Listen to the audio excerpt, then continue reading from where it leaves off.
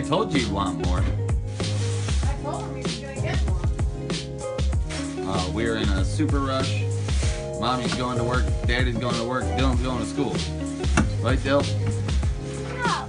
Well, Mommy's going to school too. And Dylan told her that she couldn't wear flip-flops because it's against school policy.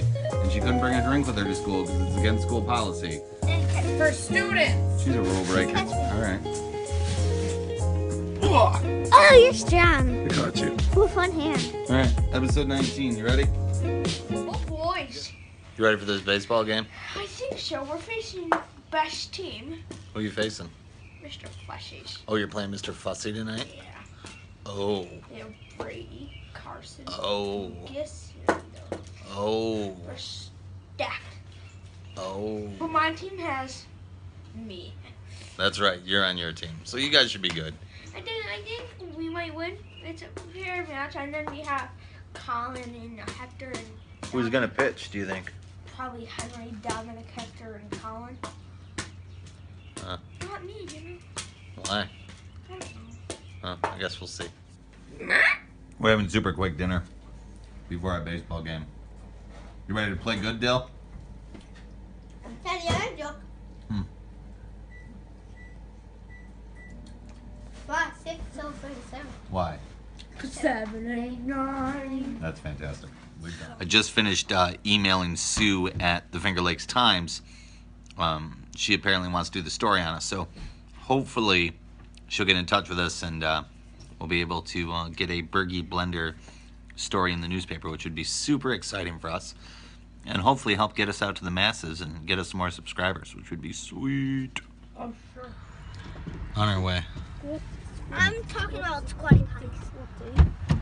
Squad buddy. Did you already pump? Yeah. That was quick. Yeah. You already paid? Yeah. Are you stealing gas?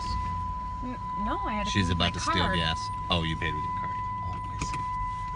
All right, you guys ready for baseball? Landon is Googling squatty potties. Yes. Okay, here we go. It's time for the Landon Bergie really late at night. Joke of the day. You can talk normal. Did you forget the joke? Yeah. All right, he thinks he's got it now. Go ahead. What do you call an elephant that doesn't matter? I don't know. What do you call an elephant that doesn't matter? An irrelevant. I'm hilarious. I'll be here all night. Landon's team lost 16-0. Night night. Yeah, it's just like your team on the first game. Yeah, we didn't lose that bad. Yeah. Let me tell you about my day. Listen, first off, there's not a lot of vlog today. I've been so busy. I woke up, I went to work, okay? I got out of work, went directly to the Little League field. Coached my Little League pony team, which, by the way, we lost, and I'll tell you, we lost 10-0 in our very first game. We couldn't hit the ball, we couldn't field the ball. Today, after a little motivational words by myself and Amanda and our other assistant coach, we were able to put some hits together. We scored some runs. We lost by 1 point, 14-13. These kids played their hearts out, and it's so funny to me because Dylan, it's so cute. The last game we lost 10-0, and Dylan didn't care. Nobody on the team cared. They had a good time. They played baseball. They walked away. Today they lost by 1 run, and Dylan said, "My heart was pounding. I thought we had a chance, Dad," and he broke down and he cried. Now, a lot of people are like, "Ugh, why would you let your kid cry during baseball? Like, why? That's not proving anything." No. If a kid throws a bat or throws a glove or yells at somebody and then they cry because they're being a poor sport, that's not proving anything. That's true. But if a kid's away from all the other players on the team and they're crying from the heart because they lost a game, that's beautiful. And I don't mean to sound over dramatic, but it really is a beautiful thing.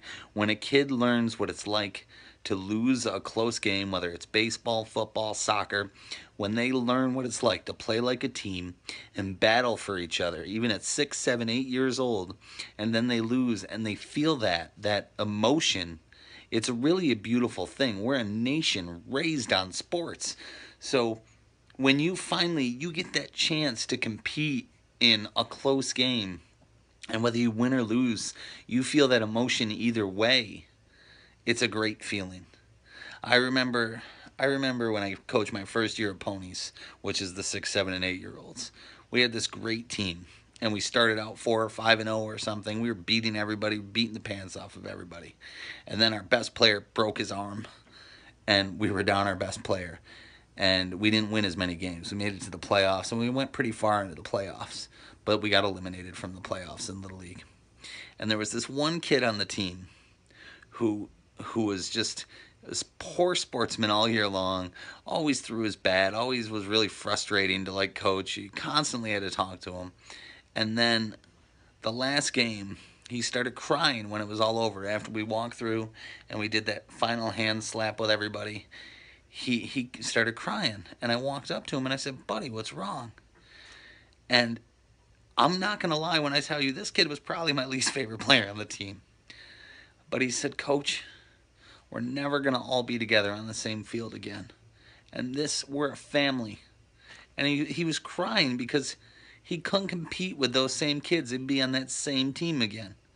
And that raw emotion that's brought out in any kind of sporting environment is really a beautiful thing when done with the proper sportsmanship.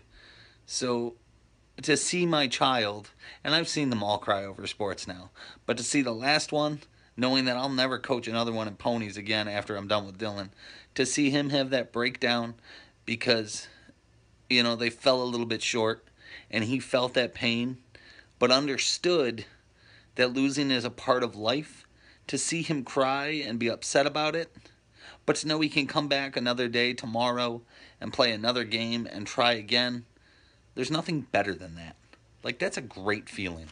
For me as a parent, it probably wasn't super great for Dylan, but he'll look back on it years from now. I still look back on my Little League moments. So to have those Little League moments is a great thing. Everybody hit.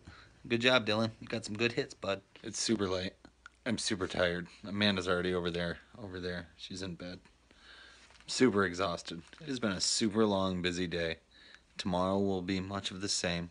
I have to mow the lawn tomorrow, so yeah, Amanda's working and I'm home alone again by myself. That's right. I'm gonna mow the lawn. Have a good day. It's gonna be fine. Till tomorrow, Blender Blades. Hit the puree button. And keep on blending. Thank you. Cam drop.